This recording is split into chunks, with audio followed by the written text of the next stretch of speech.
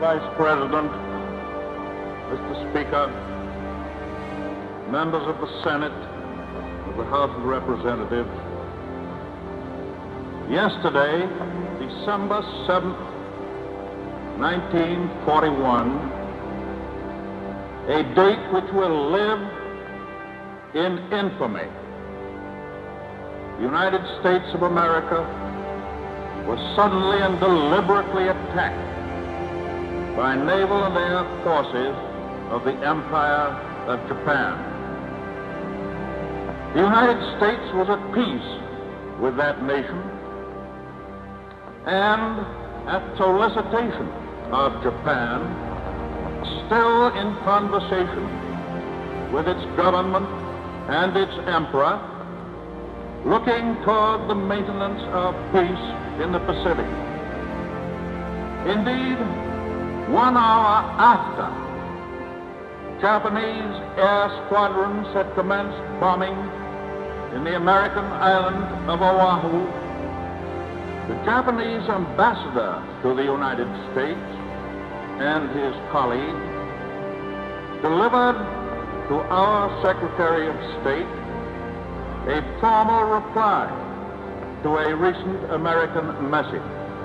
And while this reply stated that it seemed useless to continue the existing diplomatic negotiations, it contained no threat or hint of war or of armed attack. It will be recorded that the distance of Hawaii from Japan makes it obvious that the attack was deliberately planned many days or even weeks ago. During the intervening time, the Japanese government has deliberately sought to deceive the United States by false statements and expressions of hope for continued peace. The attack yesterday on the Hawaiian Islands has caused severe damage to American naval and military forces. I regret to tell you that very many American lives have been lost.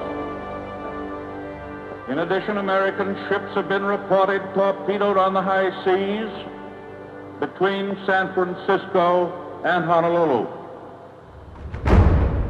Yesterday, the Japanese government also launched an attack against Malaya. Last night, Japanese forces attacked Hong Kong. Last night, Japanese forces attacked Guam. Last night, Japanese forces attacked the Philippine Islands.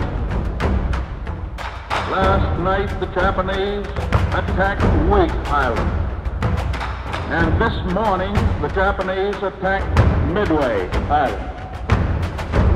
Japan has therefore undertaken a surprise offensive extending throughout the Pacific area.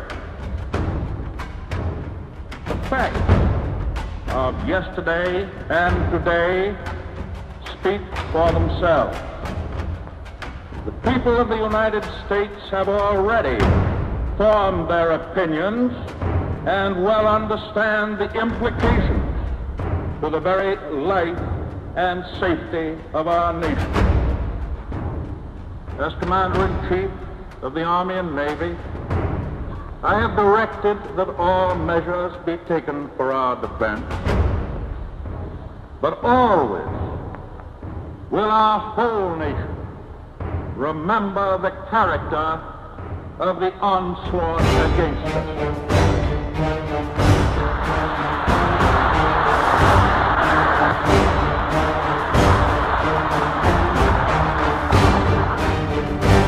No matter how long it may take us to overcome this premeditated invasion, the American people in their righteous might will win through to absolute victory.